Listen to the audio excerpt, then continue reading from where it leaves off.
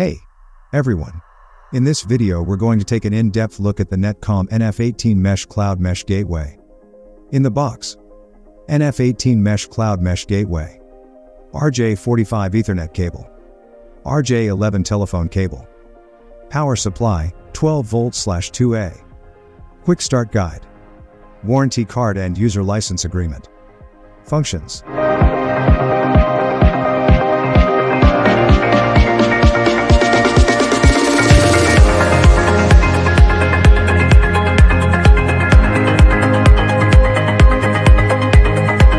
Getting started.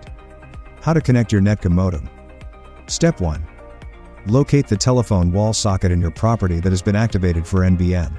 Please note that there may be multiple telephone wall sockets on your property. Step 2. Disconnect all equipment from your telephone sockets. This includes phones and fax machines plugged in around the property. These devices will interfere with the NBN signal.